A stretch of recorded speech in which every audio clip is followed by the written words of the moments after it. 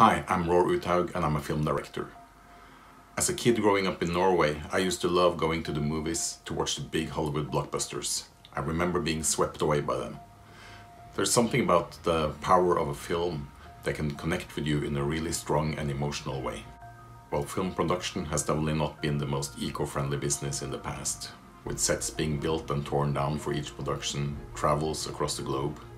So it makes me really proud to see that sustainability has become more and more important in our field as well. So I was very enthusiastic about partnering with Xylem and Manchester City on the End of Football project and help bring awareness on the water challenges that we are facing.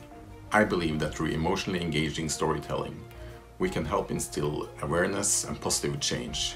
Even if it's just subconsciously received by the viewer, we can help change attitudes and behavior. In some cases, in perhaps a more powerful way than when bombarding people with facts and figures. Hopefully our film made that emotional connection with our audience, inspiring reflections on how we spend water and enlisting ambassadors to help solve water for our future.